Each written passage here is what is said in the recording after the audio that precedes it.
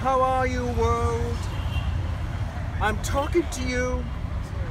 What's going on today? Hello, world.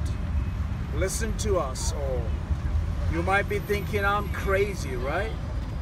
Well, if you're walking down an asylum and then suddenly you see this, would you call them crazy?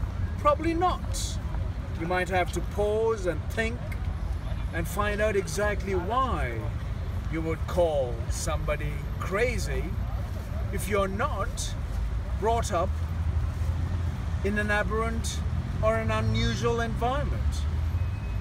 All our behavior is respective of our environment.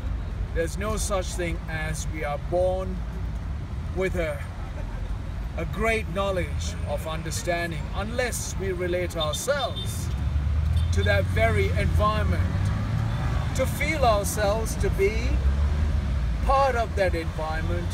As soon as you come out of that box, you may find yourself looking crazy or acting or behaving crazy and unusual.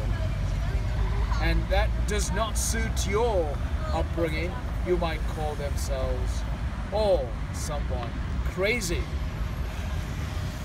Well, here's a nice little thinking for you to reflect, pause, stop judging anybody. Stop judging or making adjustments to anyone. All we need to remember is be creative. Be a creative thinker.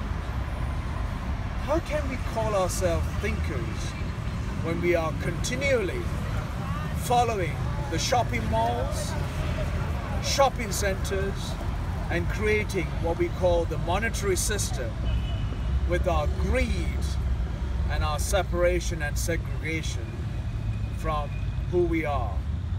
We all should recognize ourselves to be human and respect every single individual as to where they come from and how they behave.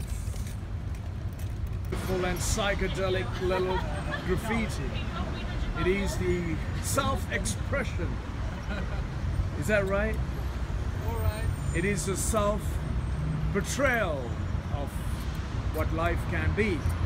It is the environment that brings out the true reflection of human behavior. The environment relates. I know. What a shame.